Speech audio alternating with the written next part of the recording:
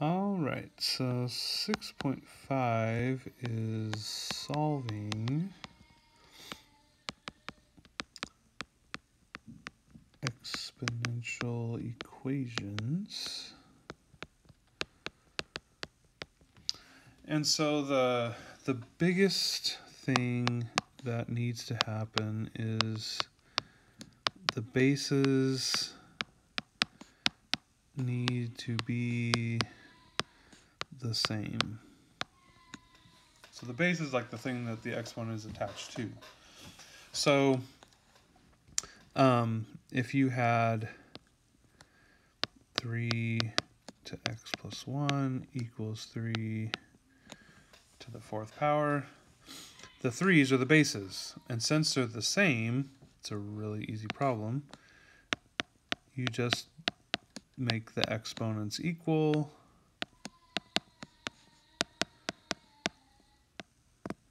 And we're done. Okay, so it doesn't matter like what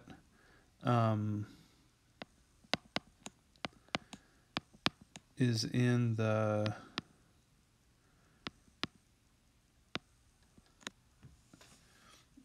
exponents. Just, the bases are the same, so I'm going to write that. And then on this one, I would subtract x, and we get x equals 5. Okay, so really simple when the bases are the same. So then it becomes a little bit more challenging when, like these two problems where you just take the exponents and make them equal, then the same. Okay, so kind of a more simple one. So in order to solve like for the x, I have to have like this has a base of a 5, so I need to have that, the 125, I need to change it so it has a base of a 5. So kind of what you want to test out is, can I do 5 to the something power and then get 125? So 5 to the 3rd power is 125. And so then when you do the bases, there's nothing really to solve. It's just 3. Okay, so you can use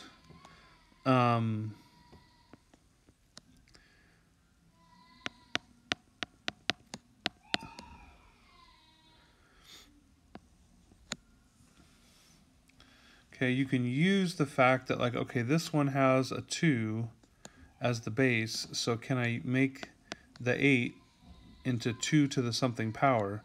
And then at least you're targeted where you're not just trying to, well, change it. Well, how? I don't know. Well, at least you have like a target where, well, it's got to be 2 to the something power. And so we end up getting 2 to the 3rd power. And then we can make the bases the same. And I get x equals -1. Okay, so start with like the smaller number, 5 on the top one, 2 on this one, and say, can I do that to the to some power, and then the bases will be the same. Okay. The hardest version of the problem, the hardest type rather, is not only like, well, let me finish writing. Okay, so I look at 9. Can I do 29 to the something power and get 27? Well, no, I can't. Because 9 to the second power is 81. 9 to the first power is 9, so 27 doesn't like work. So what I need to do is then come back to the 9. And how else could I write a 9 using an exponent? And it's kind of like do the square root. A lot of times if you do the square root, that'll help. So I could write 9 as 3 to the second power. Square root of 9 is 3. And I'm not going to just write 3, but I have to write 3 to the second power because that makes 9. But I still have the x plus 2. Okay, so you got to put that in parentheses. Okay, now can I do 3 to the something power and get 27? Well, yes, I can. I can do 3 to the third power, but I still have an x. Okay, so then the two exponents are like that.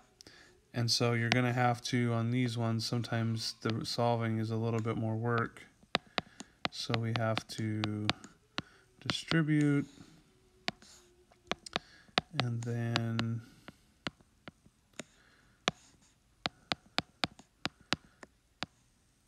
we end up with x equals 4. Excuse me.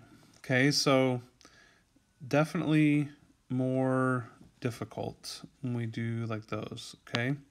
So let's look at another one. There will be 4 problems where it'll be like these on the left, where they're different, but the one base, like the 5 and the 2, stays the same, and then you change the other one. So then there's 4 of those. So that makes 8, and then the last 2, you'll have to change both of the bases. Okay, and honestly, one of them has 9 and 27, like that. So if we had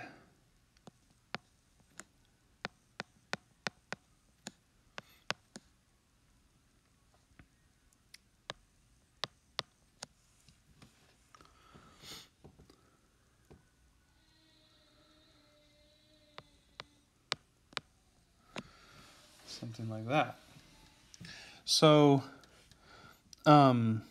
these, depending on the numbers, could get a little bit like more challenging, but so start with this. Okay, 16. Can I do 16 to the something power and make 64? No, because 16 to the second power is like 289 or something crazy like that. It's high. So then I would start with like, well, do the square root of 16, which is 4 to the second power. And then I'd have x plus 2. Okay, and then, and if you wanted to like distribute and say, okay, 4 to the 2x plus 4, you could do that. Like there's no rule that says you have to wait till later to do that. Okay, and then like, can I do 4 to the something power and make 64? And yeah, I can do 4 to the, I'm going to do it up here, 4 to the third power, but then I have x minus 6. Okay, and then I could distribute that. And I get 3x minus 18. Okay, then now the bases are the same. So I do 2x plus 4 equals 3x minus 18. And I got to solve this one. So whenever I have x's on both sides, I do move the smaller x first. 2 is smaller than 3.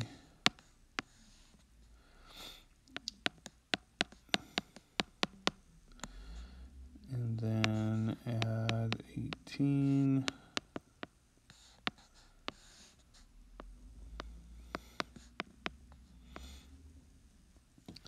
So there's a couple at the end of you're not going to do that many. It's just 10 problems today.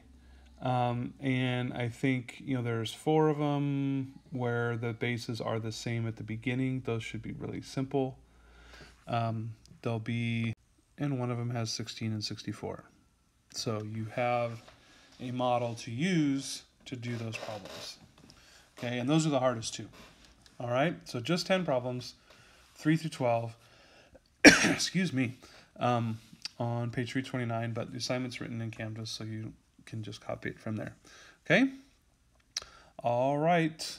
just try these. I'm sure you'll get some of them right, and then we can go over some others if we need to. Okay, have a great Friday, great weekend, and we'll see you on Monday.